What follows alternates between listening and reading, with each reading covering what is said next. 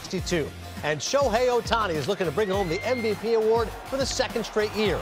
To start in the box, he finished 0.9 strikeout per nine, put him atop the rankings. He also won a career-high 15 games, making him the first player in baseball history RBI and extra base hits. His 19 defensive runs saved was also second highest among Major League Baseball third basemen.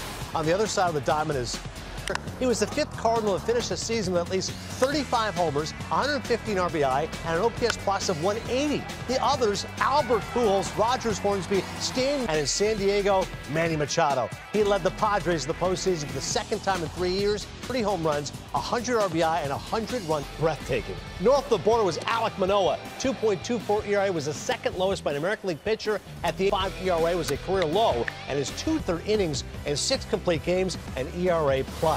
Max Fried went from being a world champion in 2021 to being a Cy Young Award finalist in 2022. The southpaw from Atlanta finished top 5 in the National League in ERA, ERA plus, opponents OPS, and walks per nine. He'll be the fifth. Also swiped 25 bags, making him the fourth